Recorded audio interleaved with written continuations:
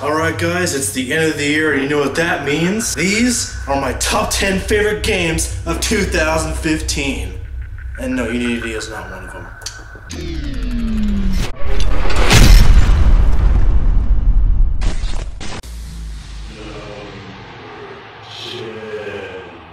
Mortal Kombat! Holy crap guys, this has to be my most favorite Mortal Kombat game I have ever played. The graphics are phenomenal, runs at a sweet 60 frames per second, has the best character roster, has the coolest looking levels, and the fatalities, the fucking fatalities. How can you go wrong with those? I mean, seriously. It's Mortal Kombat. If you're a fighting game fan, pick this up, no question.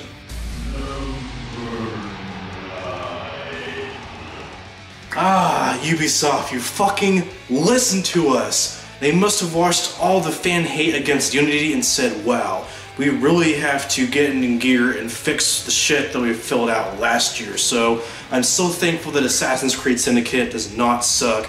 It is leagues better than Unity. One of my most favorite Assassin's Creed games, to be honest. And it does have some few glitches here and there, but nothing that can be easily patched, of course. And I absolutely love the look of London. It's the best looking Assassin's Creed game I've ever played. And I really like being able to play as two characters, as Jacob and Evie, especially Evie. She's one of the most interesting female characters that I've seen in a video game in 2015. So props to Ubisoft for doing that. And I absolutely love the grappling hook. At first I was a little skeptical, but I really like how they implemented it. Being able to climb buildings a lot faster and being able to traverse streets and whatnot, because streets in London are really wide open, and using the stagecoaches to get around the city faster.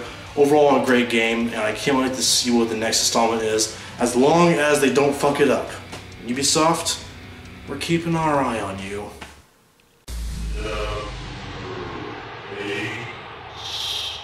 What can I say? I'm a Halo fanboy and I do not care.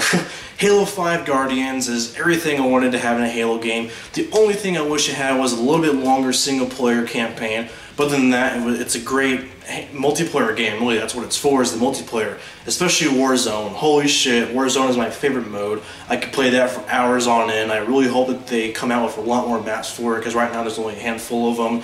And the fact that they're also releasing Forge mode later on is going to be a really awesome feature. Can't wait to play around with that and make videos on that as well and stuff. But overall, a great multiplayer shooter, and they pretty much took everything that they did from Halo 4 and improved upon it and made it basically a super fun shooter Halo game, which is what it should be. So thank you 343.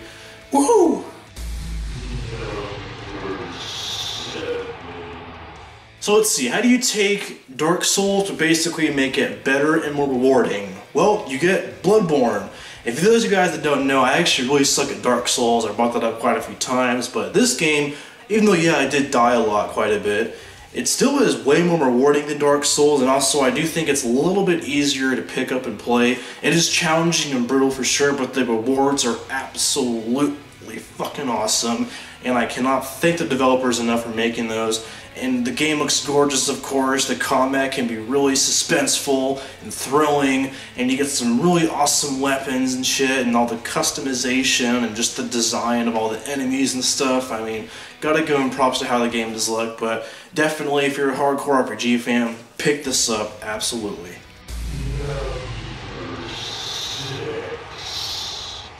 Just Cause Trace. I mean, I had to put it on this list just cause. But crappy jokes aside, what can I say? I'm a sucker for being able to just go around whenever I feel like it and blowing shit up. I mean, it's just everything that I wanted to be in a Just Cause game. It took everything from Just Cause 2 and improved upon it. I mean, this game is just as addicting, if not more than Just Cause 2, with improved graphics and one of the largest open world games I have ever seen in a game. Ever. So many vehicles, so many different, I guess you could say, geographic places to explore. I also really love how you can actually save some vehicles in garages now. It's also way easier to get vehicles delivered to you than ever before. And I mean, those explosions, those fucking explosions are beautiful, magnifical.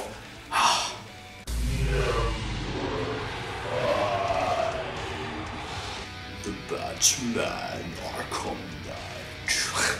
This was a really strong way to finish the trilogy. Some people didn't like this game because of the Batmobile. Personally though, it didn't really bother me. The only thing with the Batmobile that bothered me in the game was you had to fight some bosses and where you had to use the Batmobile. I feel like I was kind of being forced to use it, but other than that, I didn't really care. I liked the Batmobile, and I love how there's all different types of Batmobiles that came out, like from the new Batman movies are going to be released, so fucking fun to play with those, and also some of the classic Batmobiles. Those are really addicting to play in as well, and just the design of the game is really gorgeous. I mean, it's Rocksteady, so they definitely know what they're doing, and they improved the combat. The story I found was really interesting. I feel like this time around shit really hit the fan, and they also did a really genius thing, which was bringing the Joker back, but not really. For those of you that haven't played the game, no spoilers, but for those of you that have, you know exactly what I'm talking about. So bringing Mark Hamill back to voice the Joker, I felt was a really genius idea in the way they did it. So congrats, fucking love this game. It's Batman, get it. And just like with the reboot that I absolutely loved in 2013 comes Rise of the Tomb Raider. It took everything that I loved from the last Tomb Raider game and improved upon it with so much more customization options. There's way more of an RPG element, so you can upgrade certain weapons you want to. There's a lot of outfits available as well, a lot more than before. And I mean, every suspenseful as before as the last game with Laura, you know, having to traverse all those crazy... Basically everything collapses around her and she still survives it, but it's still really thrilling and really fun, and being able to go around and trying to get all the collectibles, which actually means something this time around, so you actually have an incentive to go around the entire world and try to look for stuff which actually matters. There's way more tombs as well, which of course obviously should be there because it's a Tomb Raider game, but super fun game, just as good as the last, if not better. Pick it up for sure. And these last 3 games, guys, they took me forever to try to figure out how to arrange them in order. I went hours just trying to figure out, then this should go here, this should go here, this should go here, this should go here. But these 3 games, just so you know, super hard for me to pick, but as you all know, there can only be one winner in the end. So here we go. For number 3 is Metal Gear Solid 5, The Phantom fucking Pain. Hideo Kojima, you did it. This is a great way to end the Metal Gear Solid franchise. This is, in my opinion, going to be the last Metal Gear Solid game that exists, because a Metal Gear Solid game without Hideo Kojima just isn't a Metal Gear game in my opinion. I don't care if Konami keeps making them, I'm not getting them because fuck Konami, they're a shitty company, but putting that aside, Hideo Kojima absolutely nailed it with this game. I don't know where to start between the free-roaming aspect I felt was amazing and all the side ops you can do. The customization is bigger than ever with all the different vehicles, your armor, your weapons, especially your army. You get your own base and customize it and build your own army and you feel like a badass general. The story I thought was the most interesting. Even if you haven't played past Metal Gear games, you're going to absolutely love this. Can't say enough about it. Get this game if you like RPG games, tactical shooters, regular third-person shooters, whatever. Get this game if you're a gamer. It's amazing. Well guys, time to fanboy out here a little bit, but I don't care. It is time for Fallout 4! Oh man, thank you Bethesda. This is everything I wanted to be in a Fallout game. They took everything from Fallout 3 and just improved upon it tenfold. The world is bigger than before, so much more customization between the power armor, different weapons in the world, different outfits in the world, just so much stuff, and your customization, the way your guy looks, is way more extensive than ever before. Just super fun, easy to pick up, and just hours upon hours of trying to quest farm, and which isn't really a bad thing, because if you're going through a main quest and you're like, hey, what's this over here? Well, hey, what's this over here? Hey, what's this over here? It's like an Easter egg kind of. Before you know it, you're like, what was I doing again? I can't remember. But I mean, the side quests, in my opinion, are the best part of the game. Just going around, exploring, super, super fun. If you're an RPG fan, pick it up. Shooter fan, pick it up. It's amazing. Get this one, please.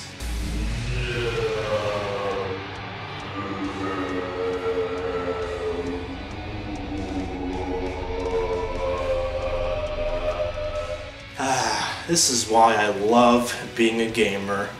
CD Projekt Red, you absolutely know what we gamers love with The Witcher fucking 3. Wow, I don't even know where to start. I mean, this is a near perfect game. In my review for it, I could not I took so much time just trying to find anything wrong with the game, and literally is almost flawless. Between its story, where it had me literally in tears many times throughout the story, which is really hard for a game store to do, so major props to the story writers for doing that. The game looks absolutely gorgeous, and the fact that they had half the budget Rockstar had with making GTA 5 is phenomenal, and of course with half the team behind it as well, so huge props to that. And I mean, the combat is way improved, it's way better than it ever was before, super easy to pick up. RPG elements are way better with being able to equip all different types of weapons and potions, and casting signs is better than it has ever been before.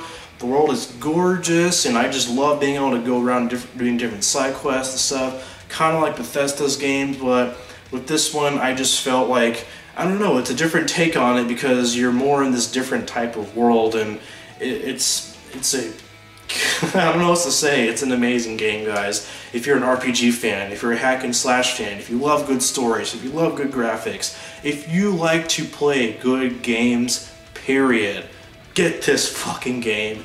Can't say that enough. And nothing else to say other than get it. It's that damn good. Well, that does it, guys. Those are my top 10 favorite games of 2015. So what are your most favorite games of 2015? Feel free to let me know in the comments. If you agree with my list, cool. If you disagree with my list, cool. I'd love to hear your guys' thoughts and opinions. Can't wait for what 2016 has in store. There's already been so many amazing games announced, and I can't wait to play those. Stay tuned to my channel for gameplay videos on those. As always, guys, be sure to subscribe.